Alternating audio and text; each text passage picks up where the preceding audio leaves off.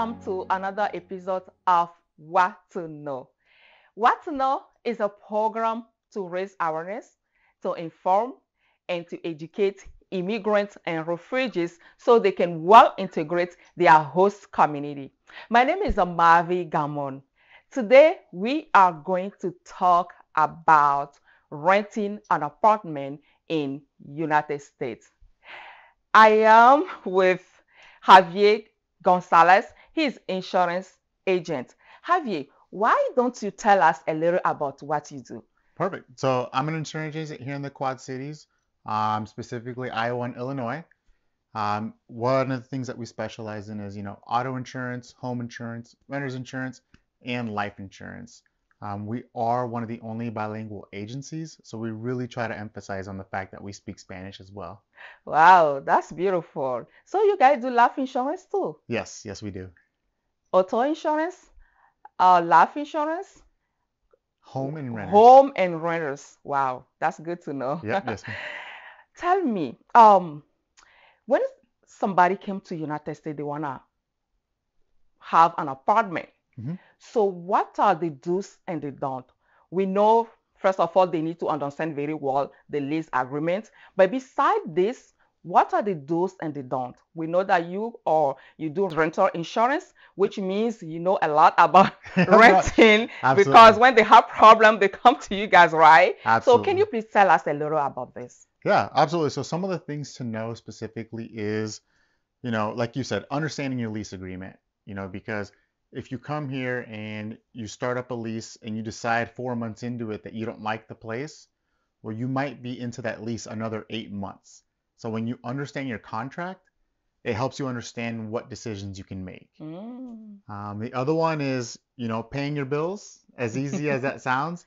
If you don't pay your rent, there are databases where rental companies or even landlords can look to see if you haven't paid your rent. So if that's the case, people might not give you a place to rent just because you didn't pay the rent at the last place you were at. So Mm. it's always good to pay your rent on time and just pay it in general. Other dues, I would say this is a big one. If you can afford it, I would highly recommend getting an inspection. That way, someone comes in professionally and tells you, hey, this water heater is bad, or this looks like it's unsafe for your children. Kind of gives you a real understanding of how that is. Mm. Another one is ask. So this goes back to understanding your lease. You want to ask about pets. People just get an apartment and they just want to buy a dog or buy a cat right away. The things to not do is don't smoke. A lot of our cultures, even the Hispanic culture, it's all about smoking. So you don't want to smoke inside your apartment because your landlord can definitely keep a lot of your money and even charge you for having to get the smoke cleaned out of the apartment. Mm.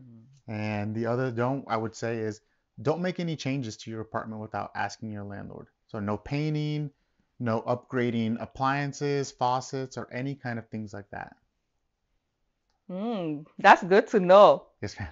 Wow. So we need to like sometimes that's very good you said that because sometimes some people they think if they got evicted and they don't pay maybe 3 months, 1 month of their rent Mhm. or they got evicted anyway and they can go find another apartment. But they don't know that this will impact Yes, their renting history. So absolutely. that will even they will they it will they might have problem finding another apartment because this is as you said it's all these are database. So that's very good thing Yep, nope, to know. absolutely. Okay, now let us talk about rental insurance. So if why do I need rental insurance if my landlord already have insurance? So that is a big misunderstanding, and we see it all the time. We get customers that walk in, and this isn't just, immigrants and refugees. Even people that live in America don't understand how it works. But if your landlord has insurance, that insurance only covers the apartment or the house. So Mm. if it burns down, they are covered. They are protected because their insurance company will rebuild the home for them.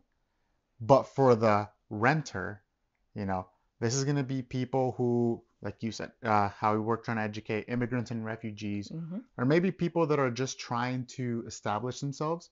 When you lose everything, that creates a financial toll on you. Yes. It also creates an emotional toll. That Mm-hmm. is a very traumatic experience. Yes.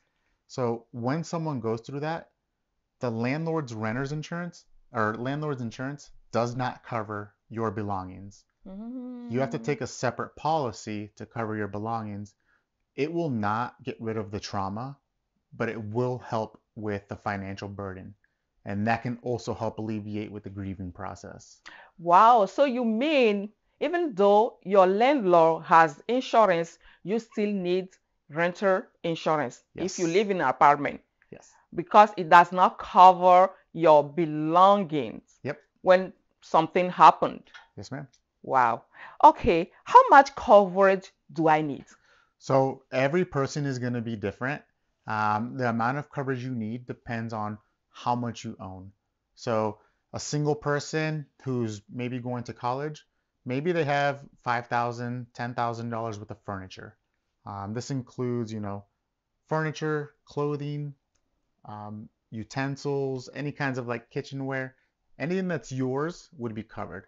But a family of four might have 40 to $50,000 worth of coverage that they Mm. need. So it's going to be really dependent, and it's highly recommended you talk to an agent or someone local that you can trust because they will walk you through the steps instead of just giving you a random number. Okay, thank you. So it is expensive, the renter insurance. So again, that is renter's insurance.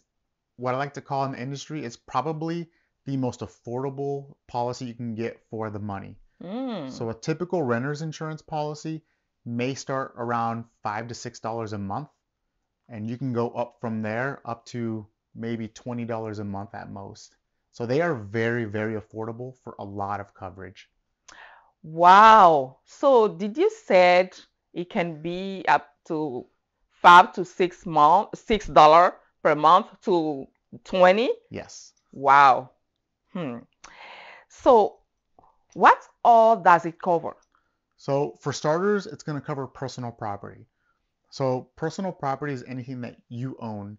So it would be your clothing, your furniture, shoes, toys, um, tables, couches, stuff like that. And one of the things to know about your company as well is, are they a replacement company Mm-hmm. or a cash value company? So a good example is if we look at these couches, Mm-hmm. if I bought them at a garage sale for $20, a cash value company will say, well, these couches are 20 years old. We're going to give you $50 because that's what they're worth. Mm-hmm. Versus a replacement company will say, okay, you had a three-seater and a two-seater. On average, that cost about $1,000 to replace. So we're going to give you $1,000 to buy a new one. Mm. Okay. And then liability. So liability is covered where essentially that is a fancy word for lawsuit insurance. So if you were to get sued, it would cover you up for a certain amount of money. So if someone falls in your apartment or if you do something to somebody, it would cover you up to whatever your liability limits were. Oh. And the last thing and most important one is loss of use. Again, going back to someone losing their entire home to a fire. Um, if someone needed to, we would provide money so that they can get a hotel, find some temporary housing, and even I have the ability in my office to write somebody a check to go buy clothing the same day, to be able to find a hotel that same day, and they Mm. can use that money for whatever they need their family to do for their family at that time. Wow, that's good to know. Because I remember when you're talking about hotel, I remember we got fire in our community here Mhm. in a building. And many immigrants, they don't even know, many of them don't know about rental insurance.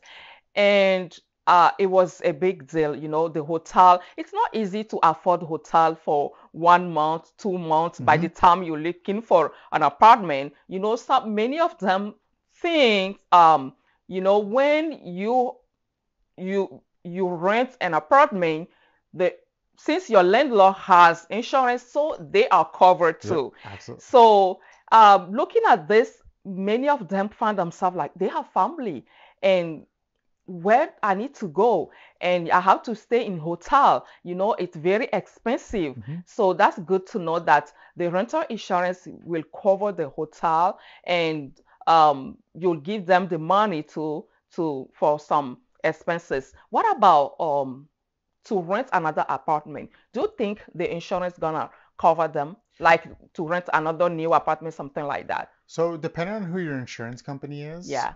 will dictate that. What a lot of companies can do is they can help you find another apartment. Certain policies do and don't pay the next month's rent. But yep, typically some companies will help you find another place to rent.